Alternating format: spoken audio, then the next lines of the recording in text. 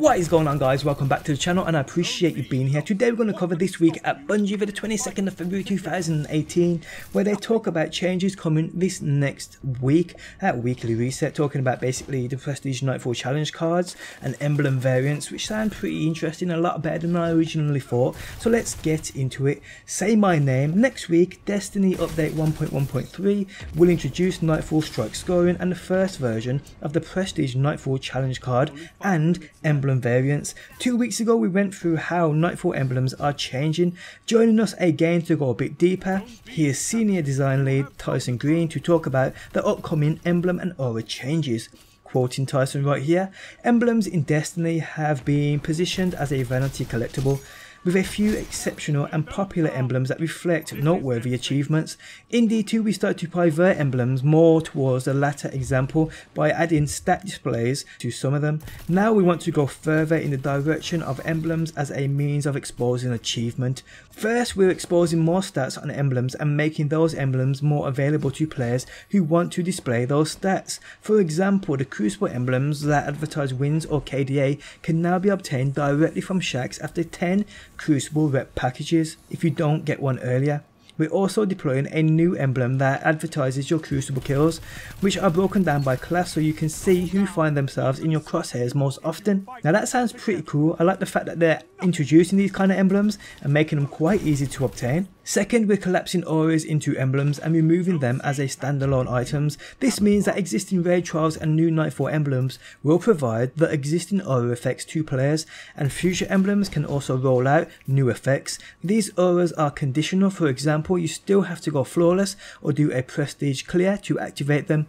Some of these auras will also come with fireteam bonuses, so when they see that the aura is over you, they know who is giving them that benefit. Lastly, we're introducing variants to some emblems. If an emblem indicates high achievement and lots of players use it, we didn't want that to mean that everyone looks the same, but we still want achievement emblems to be recognisable as such. Variants are being introduced to allow visible achievement without losing the recognisable identity of the emblem. Some variants are unlocked via conditions. The new Crucible Kills emblem unlocks some fun class 4 variations after you down 1,000 guardians of that class. That's absolutely crazy.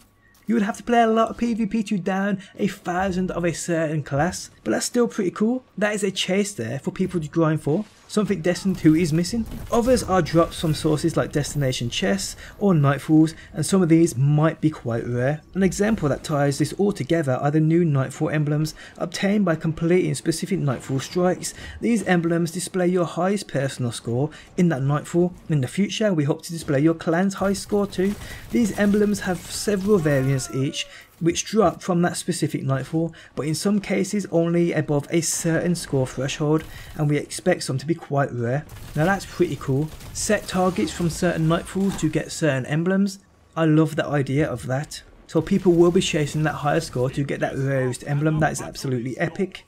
And finally, these emblems enable the purple Nightfall aura as well as a fireteam bonus to Vanguard token drops, but only if your personal high score is above a par score. That will start off as a value selected from internal playtests, but we plan to adjust it based on the community's posted scores each time a Nightfall comes around. This is the first round of this new direction. We hope to do more and learn from your response to it. Future releases may revisit or add new emblems for undeserved achievements or more variants for popular emblems. So that is pretty cool. Do you guys remember Strike and Nightfall scoring in Destiny 1?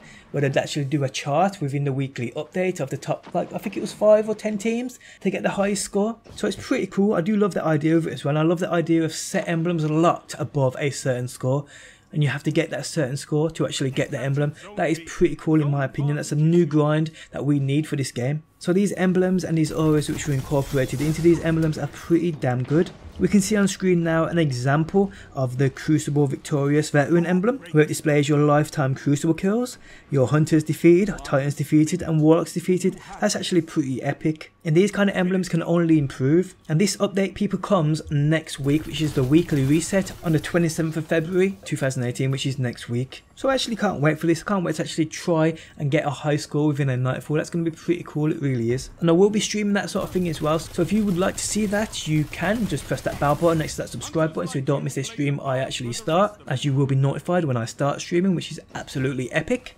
But yes guys, that's basically it for this weekly update. They go over a few bugs here and there within the faction rallies and so forth. If you want to read through them, I will link the tab within the video description. But tell me what you think about these new emblem variants being incorporated into the game next week. The development roadmap I actually covered in a video earlier, so if you missed that and want to check it out, I will link that video in the video description also. But guys, that is it for another video. I hope you enjoyed it. If you did, leaving a like really does help me out. If you're new around here and enjoy daily Destiny videos, be sure to subscribe, and hopefully people, I will see you on that next one.